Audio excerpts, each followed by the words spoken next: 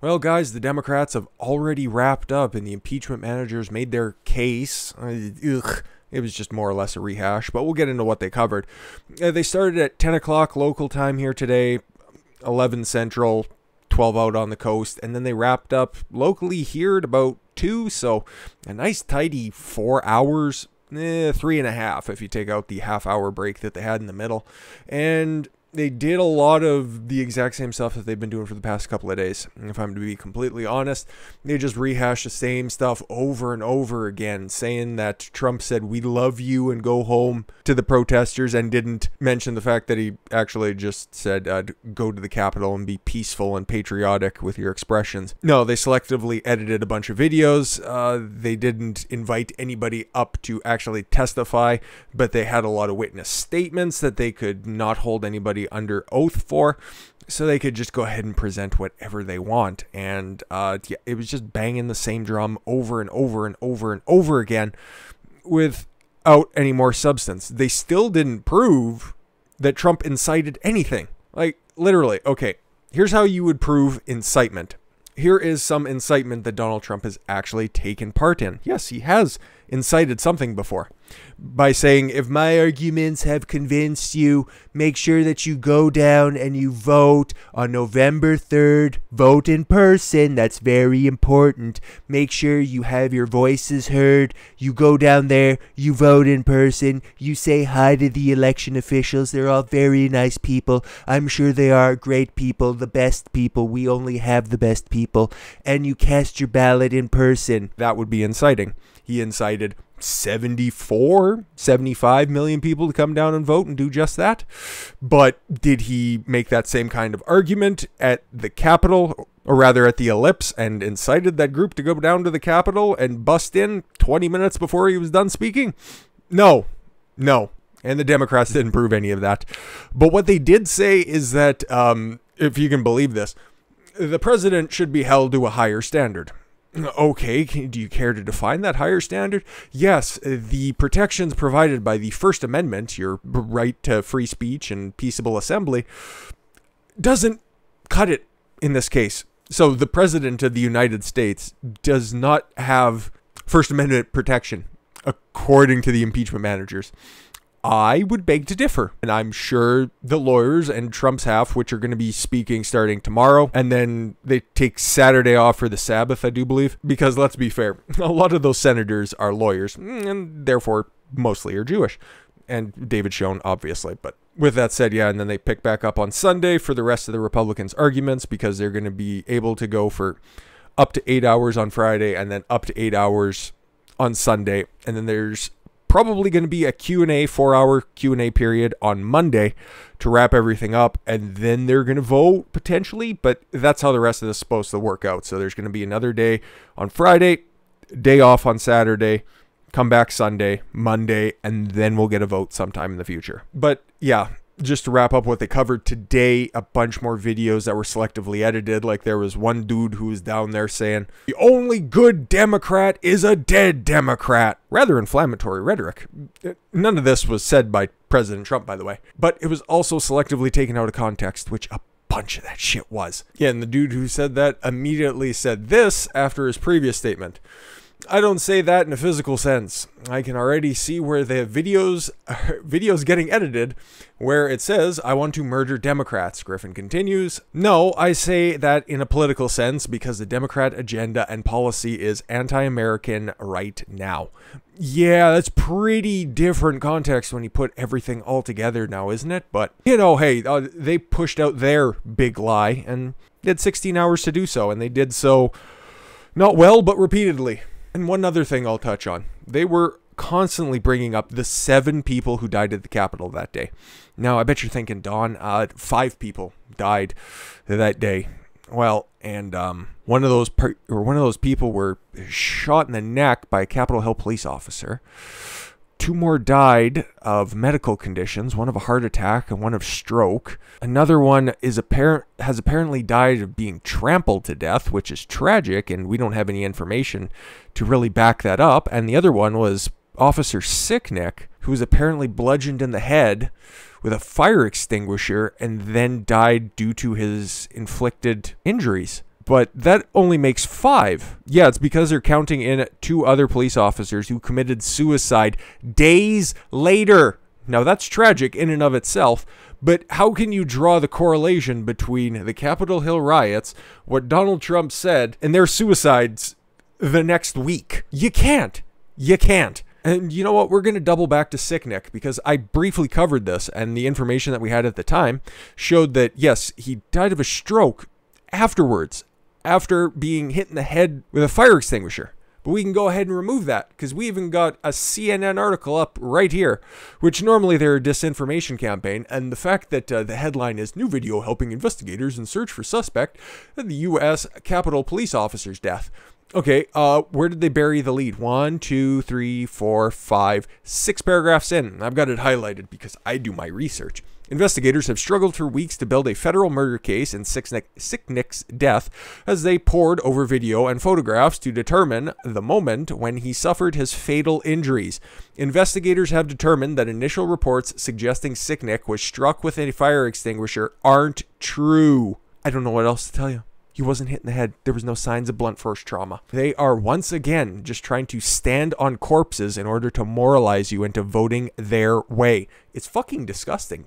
And with that said, we know the impeachment managers that are there. Raskin is just cherry picking his sources. Oh, all the legal scholars, most of the legal scholars are on our side when it comes to this one. And even some of my students, but he won't mention that his teacher, Alan Dershowitz, think that this is an entire fucking sham. Or another guy who's on Dershowitz's level, Jonathan Turley, somebody who Joe Ngusse, who we'll get back to in a second, cited out of context, obviously. Jonathan Turley thinks that this is a complete and utter sham as well. But don't go ahead and cite the 2 guys whose legal knowledge and legal history overwhelm the 144, 150 other scholars that are on your side. No, just go ahead and silence the dissenting voices, which will be the theme of the next video. And we got to get the frame of mind of Ngusse, because we already know that Swalwell is infected by, I don't know, CCP clap. Raskin voted and campaigned for the first impeachment vociferously, and several other of those dolts have just been making wild fucking claims. But we got to double check on Ngusse, because he was vociferous and full-throated in his condemnation of the tragic death of those police officers that were there that day. All 29 of them, and you know what? They all died because at the hands of Donald Trump, he was just inciting those people. Care to cite your sources? Fuck no. We don't have to do that. We got a really slickly produced video package from an unknown studio in Hollywood. But yeah, Ngusse is not necessarily a fan of the police. This was back when Black Lives Matter was going strong, as you can see here. Yeah, June 10th, and it was all about figuring out if we're going to defund the police in Colorado, what we're going to do with the police, how we're going to reform everything. Cops are bastards, right?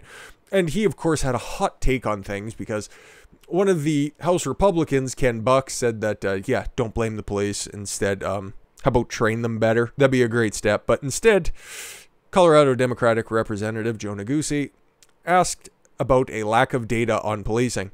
There is no easily accessible way of how many police officers fired a taser in a year. Or how many people have been injured while in police custody. As a result, it has hindered our understanding and our ability to hold law enforcement accountable in real time. The Boulder area Democrat said that this kind of information is critical to ensuring the use of force by the police is properly regulated.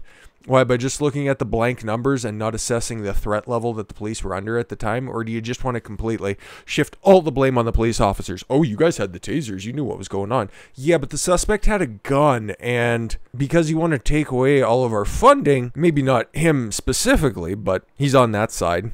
Democrats wanted to fund the police. I don't think I'm breaking any new ground here. But something else that was familiar during his, I think he was up there 2 or 3 times giving different presentations saying that I'm going to give legal precedent and I'm going to tell you guys exactly what Trump did and I'm going to link it to the legal case. And he didn't do that either of the times that he stepped up there. But I can't blame him, because he does have a history of lying, or at least repeating a lie. I can't breathe. That's what George Floyd uttered after he was overdosing on fentanyl. But also by Eric Garner. Oh, that's a bad example to bring up. Who died after being put into a chokehold by a New York Police Department officer. As well as Elijah McClain, who died while in Aurora police custody last summer. Verifiably false things that happened. But that was the entire flavor of the 4 hours that I watched. Ugh. You can go back and watch it. There's some stuff that they just beat you over the head with over and over and over again by saying that Trump will incite his followers by repeating his big lie. Trying to link him with Nazis. Because when you hate somebody so much, you can always just compare them to Hitler instead of actually providing evidence. But we keep coming back to this article here, and this gives me hope because Bruce Castor could not be worse than he was in his opening statements. So we'll see what he's all about tomorrow, because it's going to be, I don't know who else is going to be on the team, and maybe they'll illuminate us here. But if it's only going to be Castor and Schoen, but he's definitely got to pick up the slack. A lawyer representing former President Donald Trump in an impeachment trial said the House Democrats presented no new information in the nearly 8-hour session on Wednesday. Yesterday, we said that it didn't dispute that the breach of the Capitol is a terrible thing and the mob violence is something that President Trump abhors. We didn't learn anything today that we didn't already know. It's a matter of fact. I wonder why we sat through 8 hours of video that are under dispute. Exactly. Selectively edited and given by the people who gave testimony in the different video clips, were not under oath, was hearsay and conjecture.